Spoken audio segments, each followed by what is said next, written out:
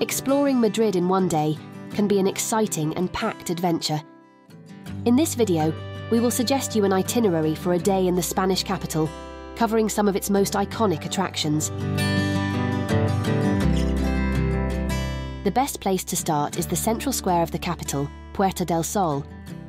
It is one of the most famous and iconic public squares in Madrid, and it serves as a central gathering place and a hub for transportation, shopping, and cultural activities. The square is also known for the large neon sign of Tío Pepe, which has become an iconic part of the square's skyline. If you want to start the day with energy, you cannot miss one of the best breakfast places in the city. Pastelería La Mallorquina is located in Puerta del Sol, and it's famous for offering typical pastries since 1894 and for being a lively social gathering cafe. As you approach La Mallorquina, you'll be greeted by a captivating window display.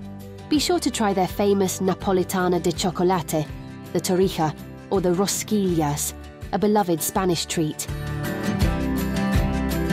This main square is only 5 minutes walk from the famous Gran Vía of Madrid, so we recommend you to take Carmen Street and go through it until you see the famous Schweppes sign in Callao.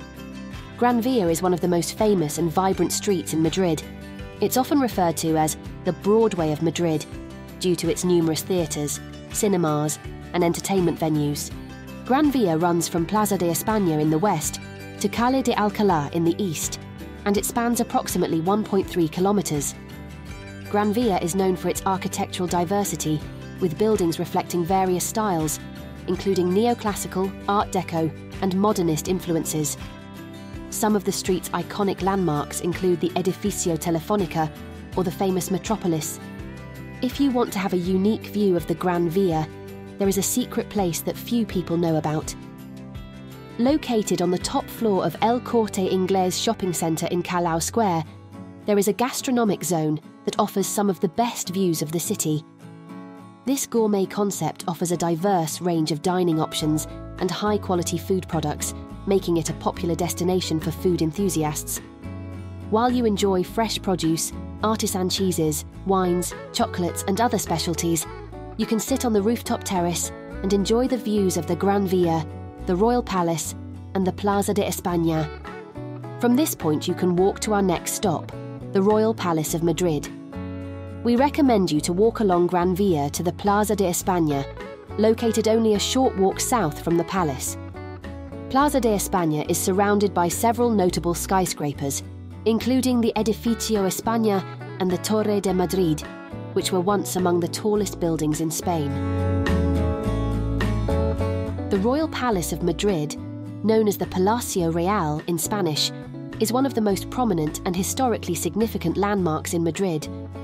It is surrounded by beautifully landscaped gardens, including the Sabatini Gardens, which are open to the public. The Royal Palace has a rich history dating back to the 18th century. The architecture of the Royal Palace is characterised by its neoclassical style, with a grand facade adorned with statues, columns, and decorative elements. The Royal Palace boasts over 3,400 rooms, making it one of the largest palaces in Europe. Once inside the Royal Palace, you can choose between buying a ticket for a guided tour or a normal ticket to walk around at your own pace. However, it is also possible to appreciate these beautiful views from outside the palace. Next to the Royal Palace is the Almudena Cathedral, an iconic landmark with free admission.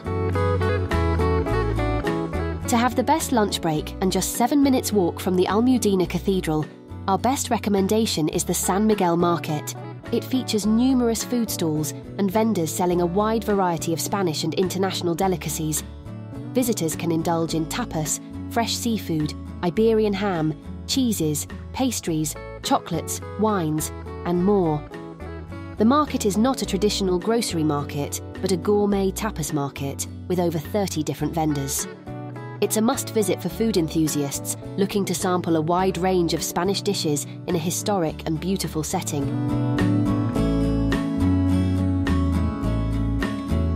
To have a rest after the meal, we recommend you to take the metro and go to one of the largest parks of the city of Madrid.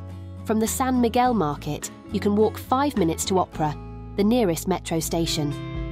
From there, take the Metro Line 2 using the Madrid public transport card. The Retiro Park has 350 acres and more than 15,000 trees.